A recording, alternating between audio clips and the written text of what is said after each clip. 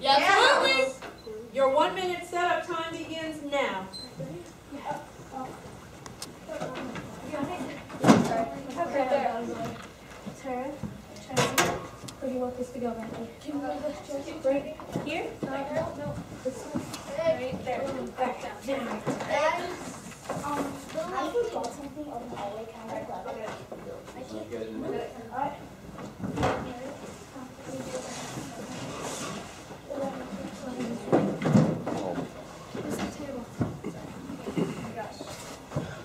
Time, please.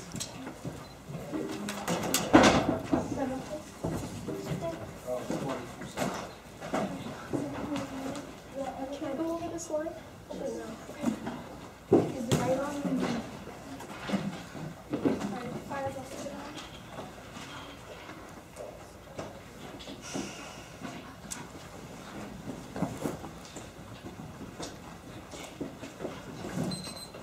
Your setup time is over. Your presentation time begins now. 3, 2, 1, action. The following preview contains harsh images of a harsh time in our history. Viewer discretion is advised. In a world torn apart by war, families are being split apart. Their only way to keep in touch is with pen and paper. Some are being forced to make decisions that no family should ever have to make. September 28, 1942. Dear Peter, I'm holding up here in Warsaw. Edmund asks about you every day. But lately, he's not the only one asking questions.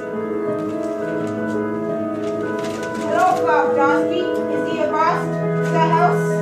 Nye on just the Linkos and Pursuiters. Suspicion and blackmail fuel the race to be #1. Do you mind if I ask you a few questions? Not at all, Major Schmidt. It just needs to be fast. Migos on the burner, you know. Too many questions can be deadly. Just give me my bratwurst. I can't get your Polish food. Now, where exactly were you born, and what is your religion? Right here in Warsaw, and I'm of the master race. When small talk is more than just chatter, being one of the master race is the only assured way to survive. So, I suppose that I would find a birth certificate, right? Of course. What else would it say? Where forbidden heritage becomes a deep, dark secret, too dangerous to expose. It's just that some of my superiors, you know, are starting to ask questions.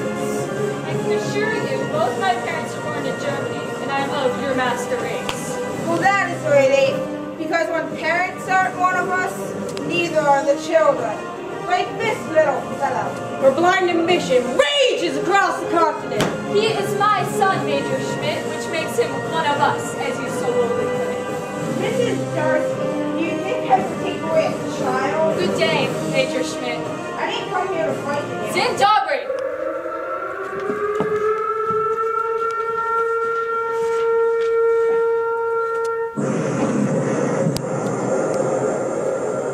And you're coming, we have to move now.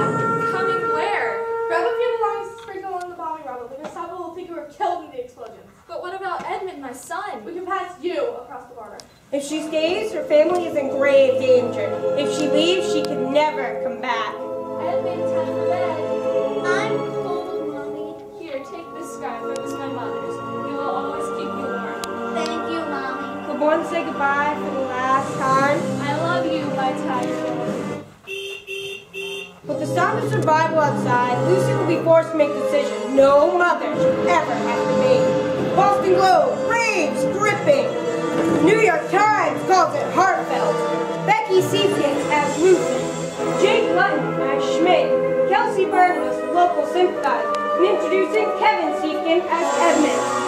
Tiger Lily, narrated by Gailey King. Directed by Emily Keeler. Rated PG-13. Opens Memorial Day weekend at the University of Tennessee in Knoxville. Hope to see you in a short amount of time.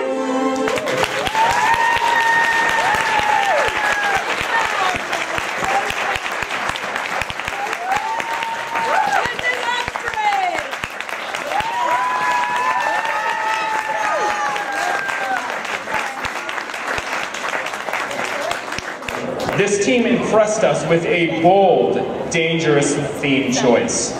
This team took a risk by portraying Nazi Germany For their movie trailer, the team portrayed difficult subject matter in a thought-provoking way. They spent a lot of time in portraying the look of a 1940s German apartment. They spent a great amount of effort in the details, even going as far as creating their own scented paints. This exhausting performance, I believe it says exhausting, wowed not only the audience, it wowed the appraisers. This Renaissance Award goes to team number 119-31728, Uxbridge.